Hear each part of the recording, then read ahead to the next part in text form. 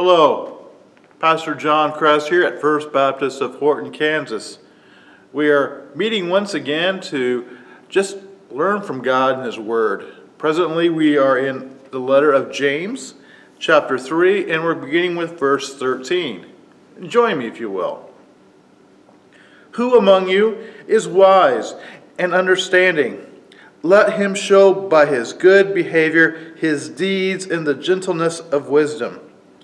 But if you have bitter jealousy and selfish ambition in your heart, do not be arrogant and so lie against the truth.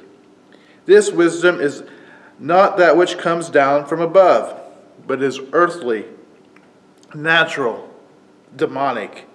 For where jealousy and selfish ambition exist, there is disorder and every evil thing. But the wisdom from above is first pure, then peaceable, gentle, reasonable, full of mercy and good fruits, unwavering, without hypocrisy. And the seed whose fruit is righteous is sown in peace by those who make peace. James started this chapter 3, talking about the duties of those who desire to teach. And after he makes his statement at the beginning of the chapter, he talks about the tongue. This whole chapter could be devoted to anyone. Teacher, student, man on the street. Anyone. We need to watch our tongue. But James says, let's take this further. Especially for you teachers, because knowledge is wonderful and expounding upon it. But he says there's something that needs to go with it. It's not only the tongue that you must watch, but also the way you live.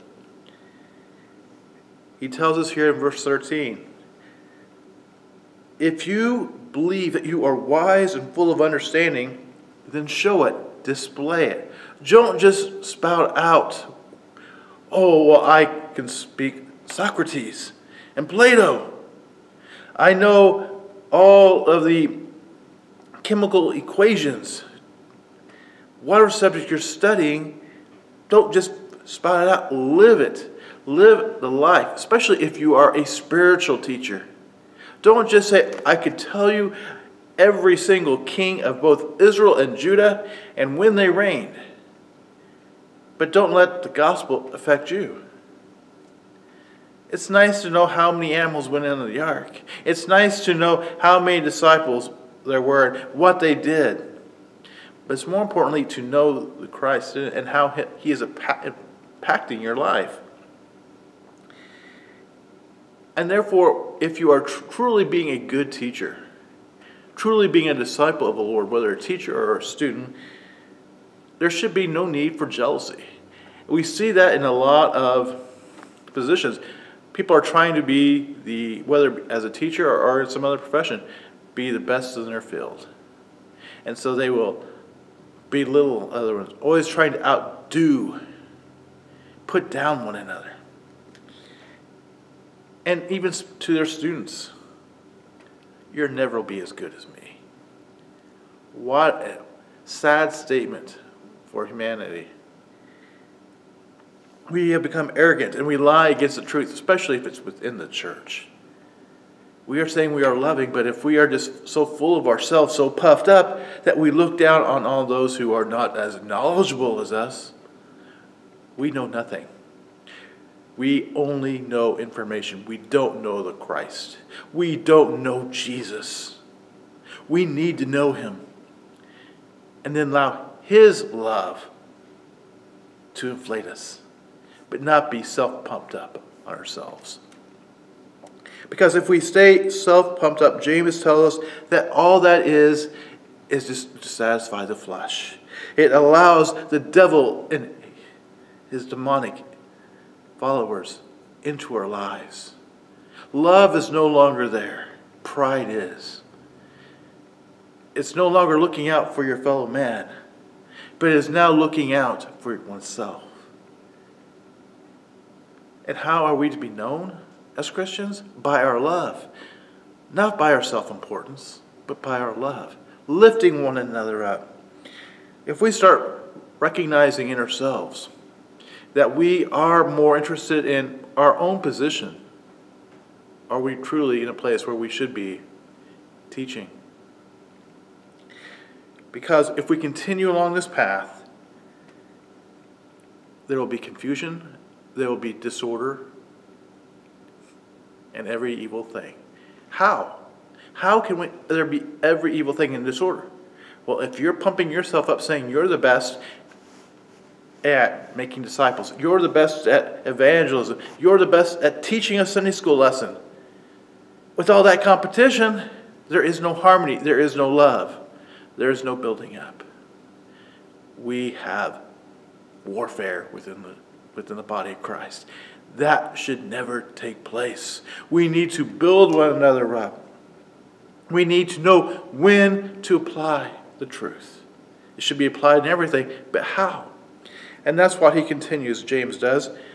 He says, but the wisdom that is from above, from God, not just our man-made knowledge, but God's wisdom, is first pure and peaceable. It is one which seeks God out. Has not been intruded upon by our own thinking and our own way of trying to manipulate the truth. It is purely God's. It is also peaceable. Because God is love, God is peace. So all knowledge which comes from Him should be about bringing harmony, bringing people together, bringing people closer to Him. If it's bringing discord, it is not from God. It is also gentle.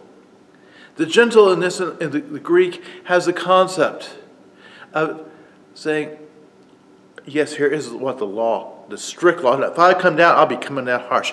But our God is a God of gentleness because He knows as humans we deserve the letter of the law and the punishment that goes with it. But He is gentle in how He applies it. We need to follow that example in our knowledge of what God has told us about His holiness and how to live it out and applying it and helping others in their faith. Don't just lay down a strict rules and say, follow it. Get in line. If not, you'll hear about it. No. Be gentle. Be gentle in your partation of knowledge, of building one another up. Be reasonable and full of mercy and the good fruit. But don't be so wavering either that you allow anything in.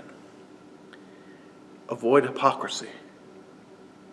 Let your life and the words which you teach come out as the same.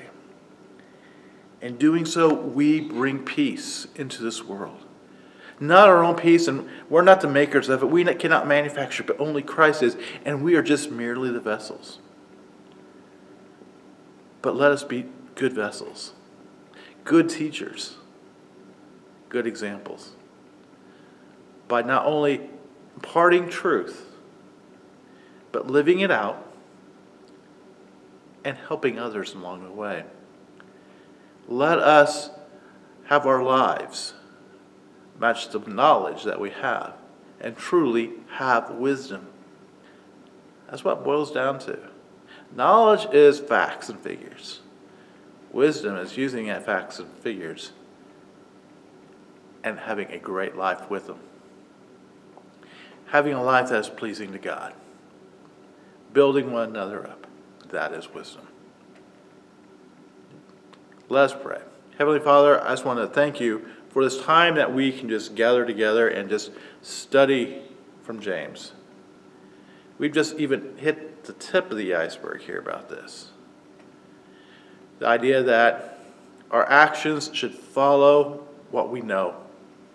How many times we have acquired so much knowledge through Sunday school and Bible studies and personal devotions that we know a lot about the Bible, but do we really know you? If we know you, let us live accordingly and have true wisdom. And then share that with others, showing the same type of characteristics that you have applied to us. Peace, purity, righteousness, being faithful, unwavering, Dear Lord, we want to be like you. Show us how. Show us how to go from wisdom, going from knowledge to wisdom. And all this we pray. Amen. Thank you for joining us today, and hopefully we'll see you again next week. And if you're in Horton, come by. I'd love to meet you.